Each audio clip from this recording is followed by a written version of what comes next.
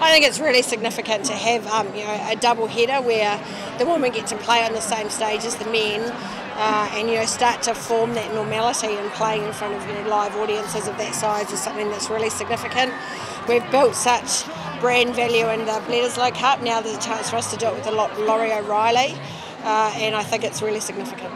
Yeah, it's certainly our plan is to make sure that we make this a regular occurrence, unless there's a reason why we think having the girls' game as a standalone would make more sense, but certainly I think having them on the big stage in front of a massive audience would be really important. I think by the exposure that women's rugby is getting, especially on this main stage right now, that we play on the same platform as the men, and having the boys actually support that is a massive thing for women's rugby, but for that bit as well, getting that exposure and getting that word out there that Australia actually supports us in every aspect of women's rugby is a great influence on the game and influence on the bid, I think.